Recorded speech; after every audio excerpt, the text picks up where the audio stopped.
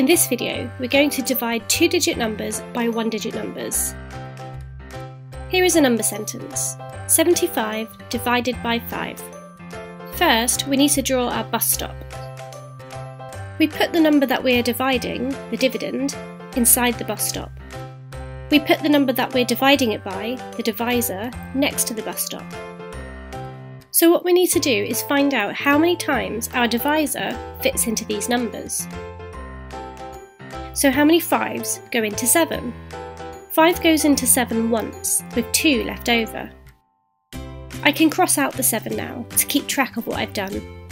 Notice how the last digit has now become the number 25 instead of 5.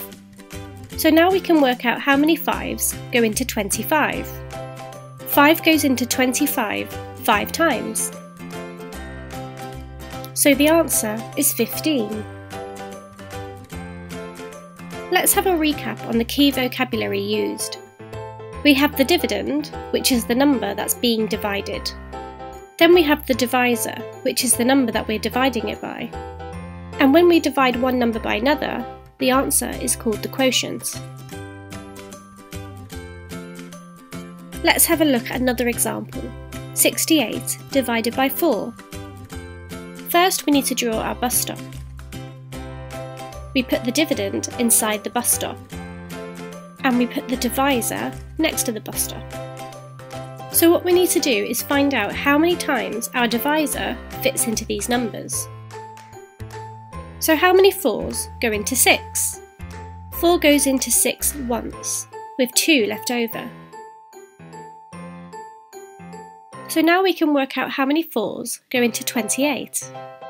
4 goes into 28 7 times. So the answer is 17. Let's have a look at one more example. 75 divided by 3. First, we need to draw our bus stop. We put the dividend inside the bus stop, and we put the divisor next to the bus stop. So what we need to do is find out how many times our divisor fits into these numbers. If you have a pen and paper to hand, pause the video and have a go at working out the answer. Write your answer in the comment section below.